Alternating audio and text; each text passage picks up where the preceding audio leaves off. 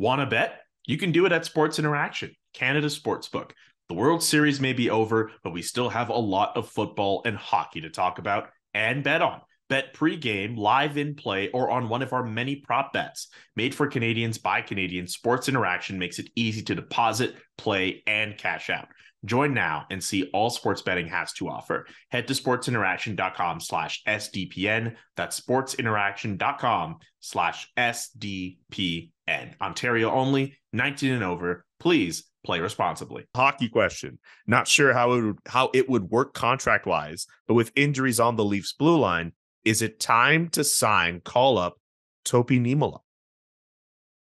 No, is the easy answer.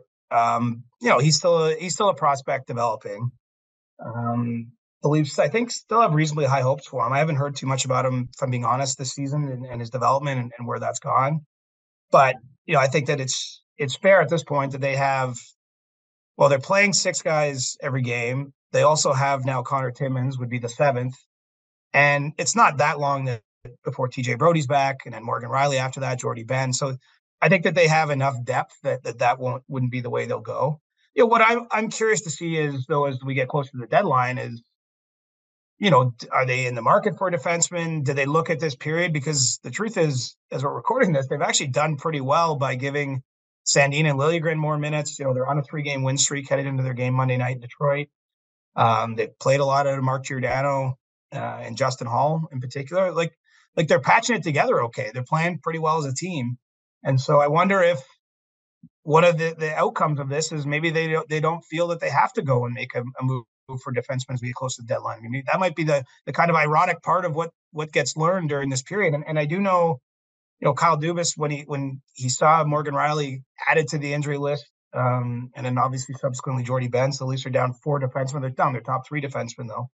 That he was thinking this was an opportunity to learn about what he has. And maybe what he's going to learn is that they don't need to go get anybody, at least at that position, and they're using their available cap space maybe to add it forward.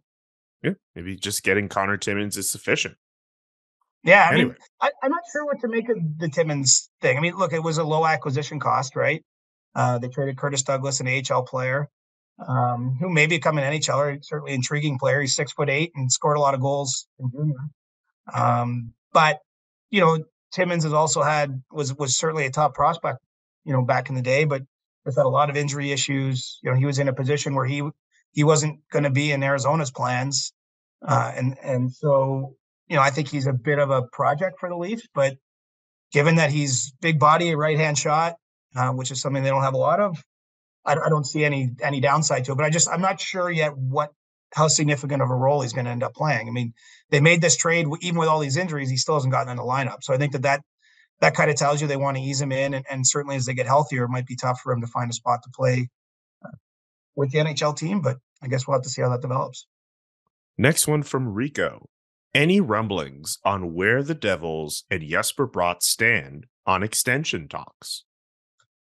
Nothing too specific. I don't think that at this point, though, I mean, it's something that's necessarily going to get done during the season.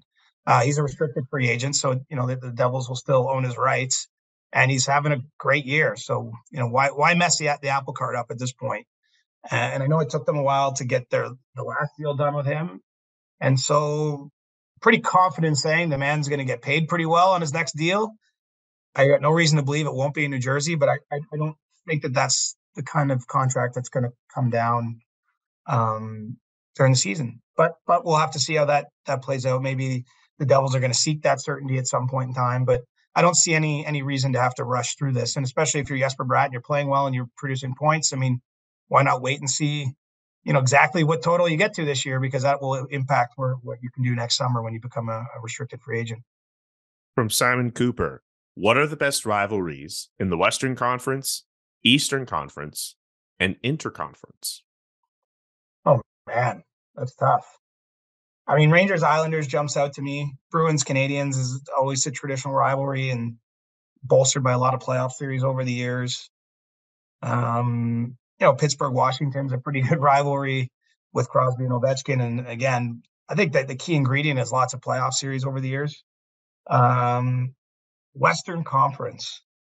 I mean, there seemed to be some legitimate bad blood between the Sharks and Golden Knights at a certain point. But I don't know if that's there. And obviously the Sharks aren't really in the contending mode anymore. So that might have fallen off. I mean, we had a battle of Alberta last year. Calgary Edmonton's pretty spicy. I know both teams are maybe playing a little below where they'd expect to be at this point in November, but there's a chance we'll see them in the playoffs again, and that'll get going. I don't know about interconference. Is there anything that jumps to mind for you? I feel like the rivalries are either geographic based or they're based on recent sort of reasons for bad blood or for animosity. There's a time Chicago and LA, they played a couple Titanic series. They're two of the best teams in the West. That was a great rivalry, but I'm not sure I would consider it a rivalry today because both organizations are a long way from that point. Colorado Detroit is the first thing that stands out to me, but it's nowhere near the rivalry it was in the 90s and the 2000s. Nowhere near. And in the 90s and the 2000s, Detroit was in the Western Conference, so it wasn't an it didn't start off as an interconference rivalry, right? Yeah. It's a good question, though. But I think hockey's a sport that's kind of built on rivalries to some degree, and that's. I don't like this playoff format. I've said it in the past. I don't need to hammer on it again here, but the one argument that I can't really counter is that it does set up where you're going to get more rivalry type series, certainly geographically, with the way they've gone strictly to the divisional playoff format. I'm just not sure it's the most fair way to do it because sometimes we're having the first overall play the fifth overall team in round one. It just doesn't make a whole lot of sense.